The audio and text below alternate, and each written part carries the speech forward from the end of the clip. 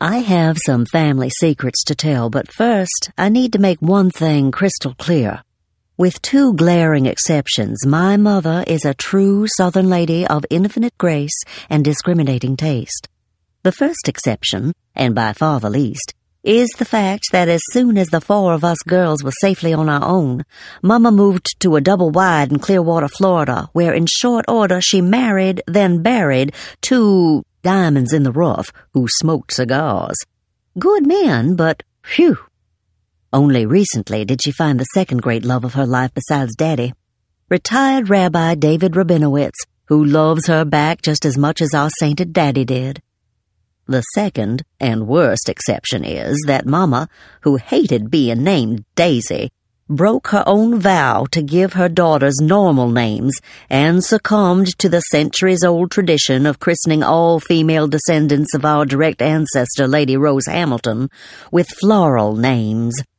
Mama said she wasn't afraid of the ancient unlucky-in-love curse that's supposed to fall on non-floral daughters, but Daddy, romantic that he was, loved the idea of siring his own little bouquet.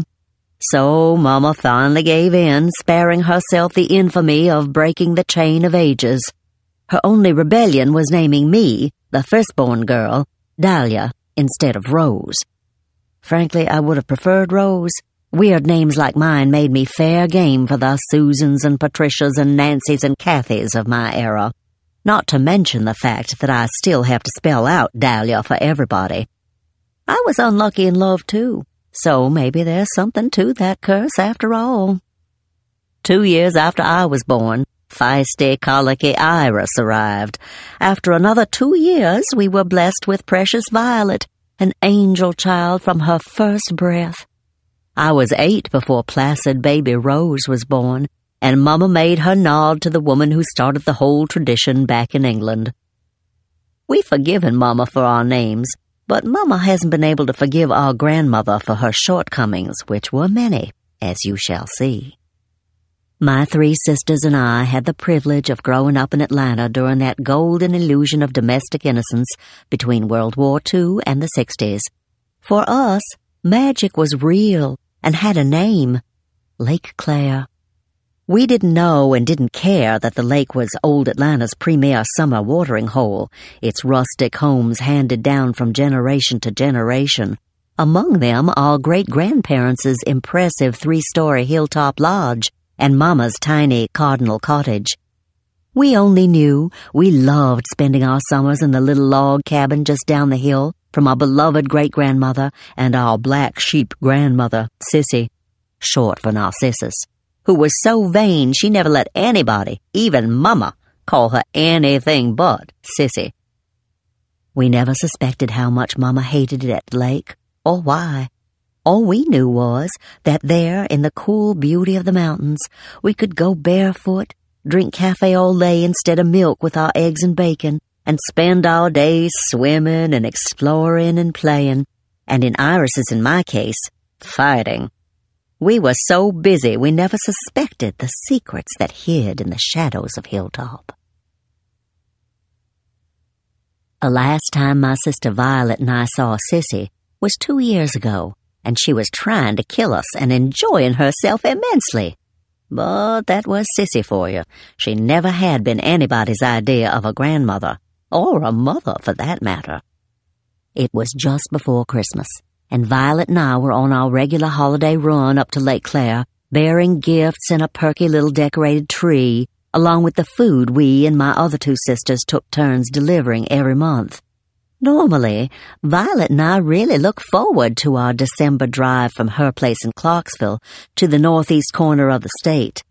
We both loved the bare-bones splendor of the mountains in winter, and the trip provided welcome escape from the pressures of the season and a chance to visit. But this time, an unexpected Canadian clipper had barreled down on us, sending the temperature plunging into the cold, hard drizzle.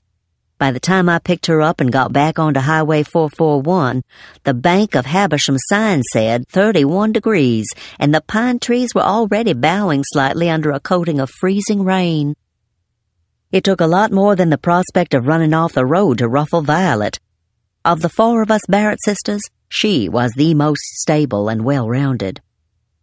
Oh gosh, Violet delved into her huge purse. I almost forgot to call Sissy. We were nearing the fringes of the cellular network, and it wouldn't do to arrive unannounced in our grandmother's isolated mountain realm. Even when we called ahead, there was no guarantee what we'd find when we got there. After dialing, Violet stuck her finger in her ear. We all have mid-range nerve deafness, and waited, then hollered, "Sissy? Hello, Sissy!" She frowned at the phone and muttered, "Still plenty of signal, she just hung up." Our grandmother Sissy was almost as hard of hearing as she was crazy, so even the special amplified phone we'd gotten her didn't make communicating much easier. You have to pay attention to the other person for it to help, something Sissy never had mastered. Violet dialed again, waited, then hollered hello again. After a brief pause, she brightened. "Hi, it's Violet. We're on our way with your groceries." Pause. "Violet, your granddaughter." Her soft alto voice wasn't made for yelling. "No, Daisy is my mother. I'm Violet." She gave the thumbs up. Sissy had remembered Mama at least, but she crossed her eyes at me when she did it, which made me laugh. "Dahlia and I have your groceries." Pause. "Dahlia, your granddaughter Dahlia, we're coming with the groceries." A sigh of resignation and renewed volume. "We're on our way with the groceries. Your groceries are coming today." Her lips folded briefly. "No, we're bringing groceries to you." The routine was so familiar I could hardly keep my tickle box from tumping over, which would only set Violet off, too. Beside the road, pine saplings were bent double now. I gripped the steering wheel. "Let's get her the food and get back home ASAP." "Works for me," Violet said.